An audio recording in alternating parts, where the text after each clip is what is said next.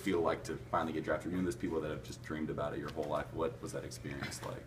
No, it's a good experience. I think it's an amazing feeling to be drafted and by a good team. Nashville is a great team for me, and I know Roman Josi here, so Okay. I played with him in the World Championship also, and he's a good guy.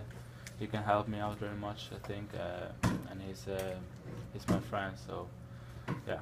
Now, are you a goals person? Are you thinking, okay, this season I want to get to this step, maybe a couple years I want to be here, and if so, like, you know, what would those be? Yeah, of course. I think my goal is NHL, and I want to do it right now. But I take it step by step, and if I don't do it this year, I'm gonna work hard and do it step by step, and hopefully gonna do it next year. Now, talk to me about what your strengths are, what you think you'll bring to the Predators when you get there eventually. I'm an offensive player.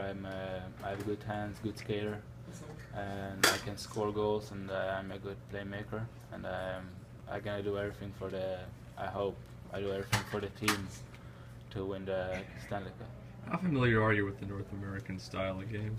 What do you say? How familiar are you with the North American style of game? What do you mean? The smaller rink. And Yeah, I think I'm not a very big player, but I think I'm excited for the small ring. I think I can do it well because I'm a small player, skilled player, so I can do it well.